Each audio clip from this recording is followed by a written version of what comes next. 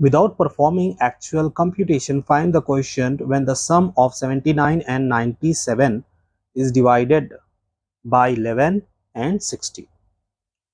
So here the condition is different. In the earlier problem it was difference, here it is sum. That means we need to add these two numbers, then we need to divide with 11 and 16, but without dividing we can say that. Okay, so let us start. So let's start the solution. First we will write down the given numbers 79 and 97 are the numbers formed by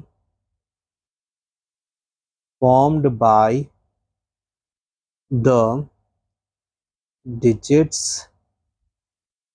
So with what digits they formed 79 and 97? 7 and 9. Let us see the first bit, that is divided by 11. So we can write, if the sum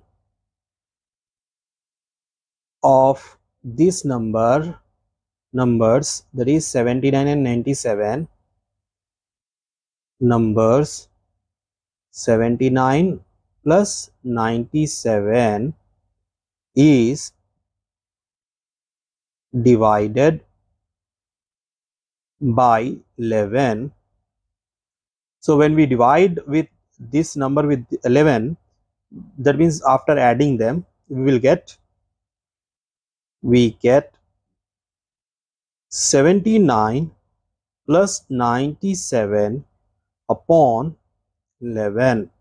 So it will be 176 by 11. So 11 ones are 11, 6 left, 11 6 are 66. So we got 16.